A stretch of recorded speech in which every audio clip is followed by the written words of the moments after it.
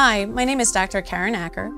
I'm a pediatric infectious diseases specialist and hospital epidemiologist at New York-Presbyterian Komansky Children's Hospital. Hi, my name is Dr. Melissa Stockwell. I'm the Chief of the Division of Child and Adolescent Health at New-York-Presbyterian Morgan Stanley Children's Hospital and Columbia University Irving Medical Center. So I'm going to start us off. So probably the thing that's first and foremost on most parents' minds is the vaccine effective for their 5 to 11-year-old? The vaccine is very effective for children in this age group. When they studied the vaccine in the 5 to 11-year age group, they found that it was as effective as the 16 to 25-year age group. They found that it was 90.7% efficacious in preventing infections, and that children had as good of antibody responses as the older age groups. That is good news. Yeah. That's the first big question. And the next big one we know is, are there side effects? And is this vaccine safe for kids in this age group?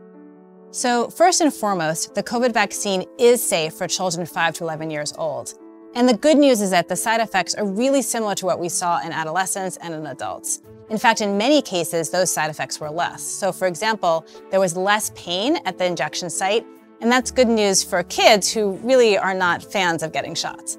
In addition, we often look at symptoms that we call systemic symptoms, and those are things like fever, headache, tiredness, or muscle aches. And all of those were actually less in the trials in kids who are 5 to 11 years old. The only thing that we saw in the trials that was more was redness at the injection site and swelling. But that's really common after vaccines that we give all the time, and we know how to take care of it, and it's really not a big deal.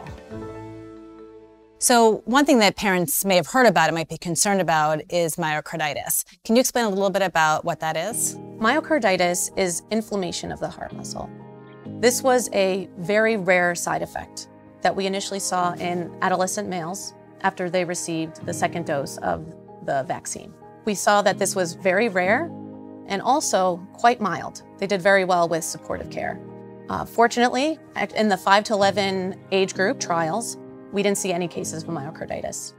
And interestingly enough, they found that the infection that causes COVID-19 is actually more likely to give you myocarditis, including teenagers. The fact that we were able to pick up such a rare side effect really highlights the scrutiny that this vaccine is getting.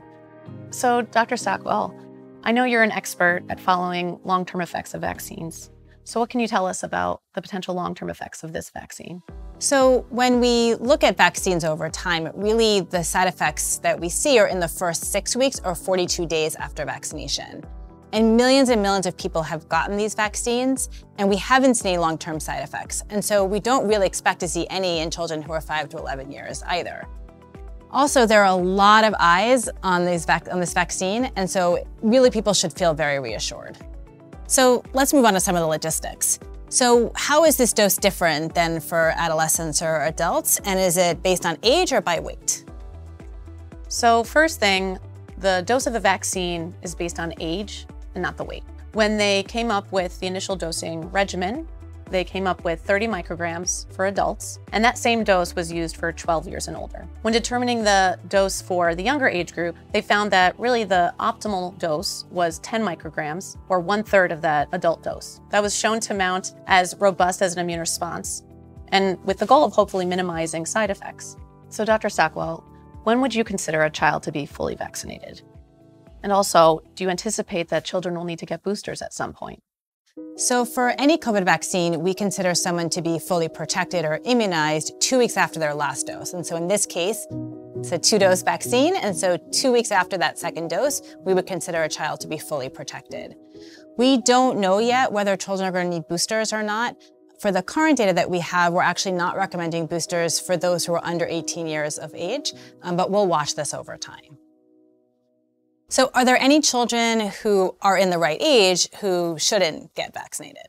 Fortunately, there are very few contraindications to get the vaccine, meaning reasons that you shouldn't get it.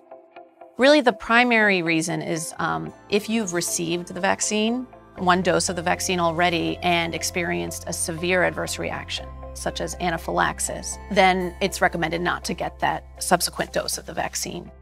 So, Dr. Stockwell, I think the biggest question is, why is it so important that children get vaccinated at this time? So first and foremost, it's important that children get vaccinated to protect themselves and protect their health. But there's also other benefits from getting more children vaccinated. First, it's a way to protect the whole family. We also know there are benefits to our community, and we talk a lot about community immunity. And what that means is that the more people we can get vaccinated, the better chance we have of having COVID really just either go away or just become, one of those viruses that we don't see that often. Children under 18 make up almost a quarter of the US population. So it's really important that they be vaccinated. And if we can get everybody vaccinated, then we can return more to a new normal. And that's really what we need for children. We know that children have not been spared by the COVID-19 pandemic. And we know that children can also get severely sick from COVID-19 infection. We know that even if they're not infected, they have been affected by this pandemic. So I strongly urge every child that is eligible to get vaccinated so that you can know that you're doing everything you can to protect your child. Thank you so much for watching. Hopefully we've answered some of your questions. If you have more, please speak to your child's primary care provider so you can feel reassured. And if you want more information, please visit us at nyp.org/pediatrics.